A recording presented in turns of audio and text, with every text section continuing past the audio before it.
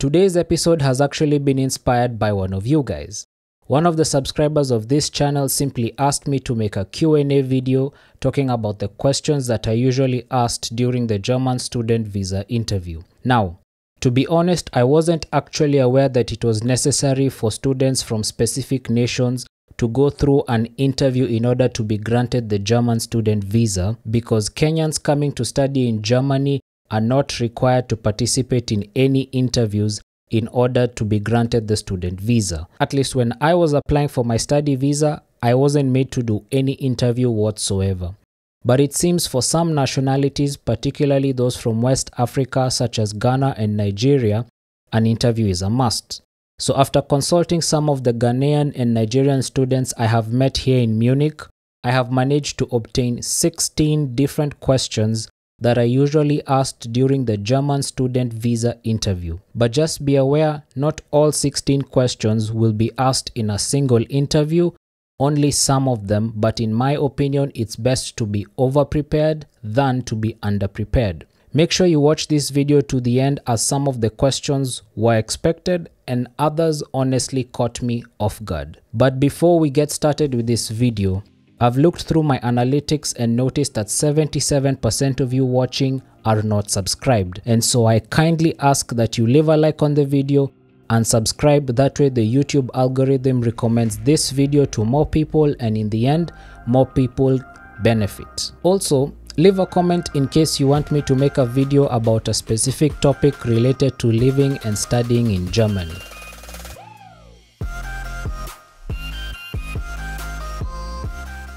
One thing you need to be aware of about these interview questions is that they can generally be split into 3 categories, which are questions about Germany as a country, questions about the course that you're coming to study, and finally, the most critical one is questions about yourself as an individual.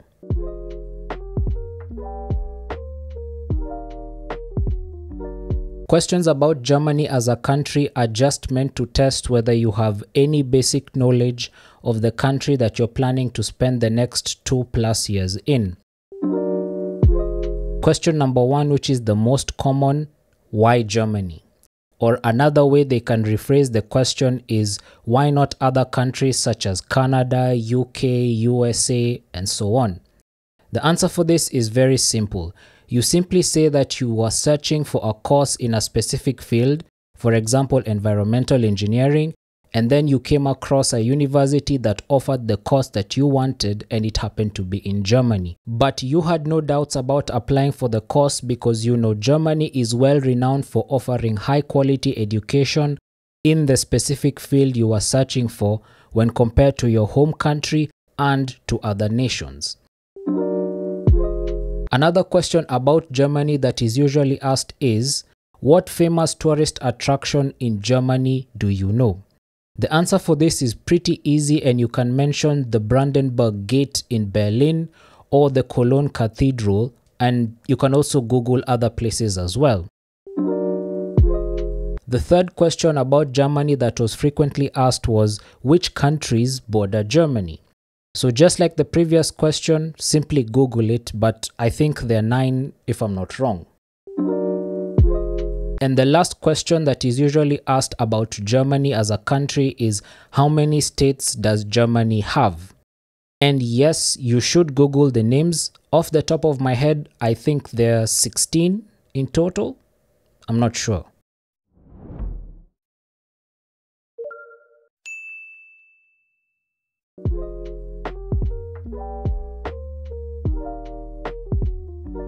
Moving on to the second category of questions, and these basically revolve around the program or the course that you're going to study. And the frequently asked questions are, for example, what is the name and the location of the university that you're going to study in? Also, what is the name of the course or the program that you're going to pursue? These 2 questions are pretty straightforward to answer because you should not only know the name and location of your university, but also be aware of important details of the program that you're planning to do, such as some of the units that you will do in your first semester in the program. The other question that is commonly asked is how long is your program going to take to complete and what is the planned start date of your program. I feel these kind of questions are asked to basically check whether you are actually coming to study or you're just planning to use the study visa as a way into Germany and to do your own things. The next frequently asked question is, what language is your program taught in? So here, if your program is fully taught in English, you basically say that. If your program is partly taught in English and in German, for example, you could argue that the German courses that are taught in the program are not compulsory courses, so you won't really take them. And if your program is in German, it's pretty obvious you should be fluent in the language if you're planning to come to study in German. You could also be asked whether your program is related to any previous studies that you have already completed.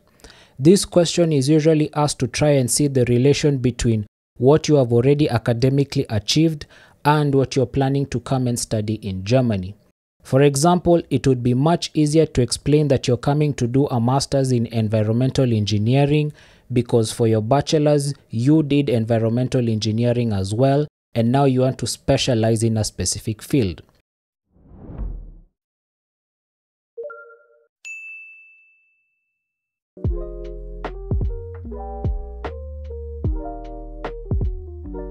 In the last section, questions are mostly about you as an individual.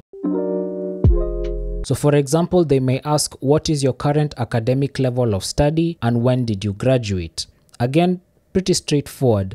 Just say your highest academic level to date and the date of your graduation. Just make sure it matches the date on your certificate. During the interview, you may also be asked, what have you been doing since your graduation?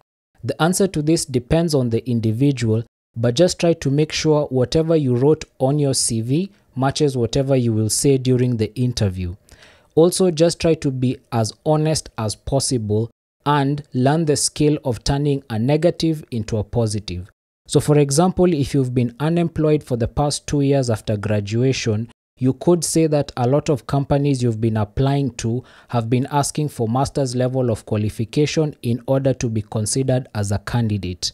So that's why you decided to pursue your master's, something like that. Another frequently asked question is whether the program that you're coming to study in Germany is related to your work experience.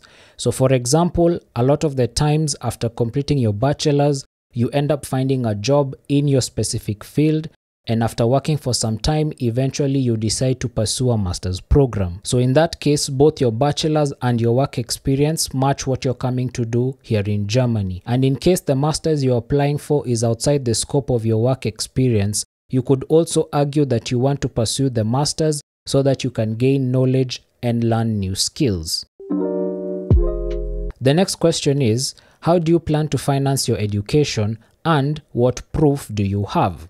There are only 3 ways to finance your studies in Germany, that is, 1. Through a scholarship, 2. A sponsorship by a German resident, or 3. Through the blocked account method. Whichever of these 3 that you choose, just be aware you'll be required to have documentation to prove your claim. If you're financing your studies through a scholarship, be aware of all the details of what your scholarship covers and doesn't cover. Or if it's a sponsorship by an individual, then you may be asked details about the individual, such as what is their name, what is their surname, are they married, do they have children, what state does he or she live in, what does this person do for work, just to actually see whether you know the person who is going to sponsor you for the next 2+ years of your studies. Have you already organized your accommodation in Germany? Ask anyone who lives in Germany, particularly in big cities, and they'll tell you finding accommodation is amongst the most difficult things to do. So when asked this question, the interviewer just wants to know one of 2 things.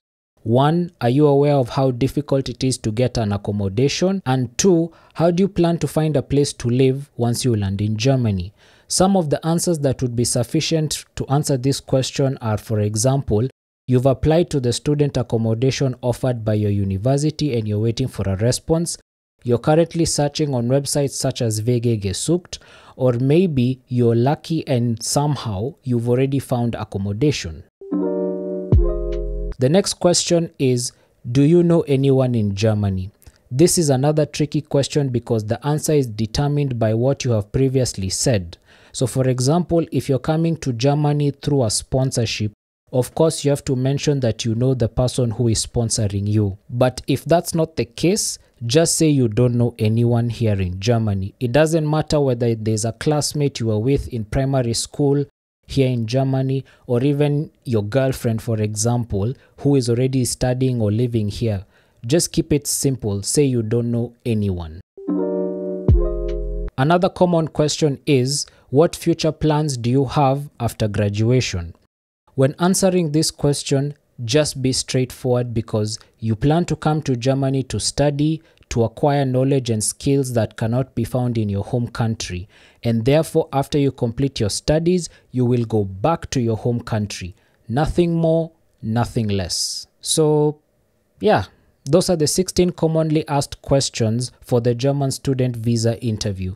Hopefully my answers made sense, and in case there was something that didn't make sense, kindly let me know in the comment section down below. Also, if there are some questions that I may have missed, you can also write them in the comment section down below. That way everyone benefits. Once again, if you found value in today's video, hit the like button, subscribe, turn on post notifications and leave a comment. That way I'm able to know whether you actually enjoyed today's episode or not. That way I know how to improve the quality of these videos. I hope you have an amazing morning, afternoon, evening, whatever time you're watching this. And until next time, bye bye!